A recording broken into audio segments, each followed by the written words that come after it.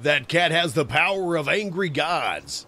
No fear, you're incorrect. That cat has the power of the Taco Bell bean burrito. That little that little furry motherfucker ate a bean burrito that his mommy and daddy left on the fucking table while they went out. When they came back in, Fluffy was hovering in the living room, and their furniture in their living room was never the same.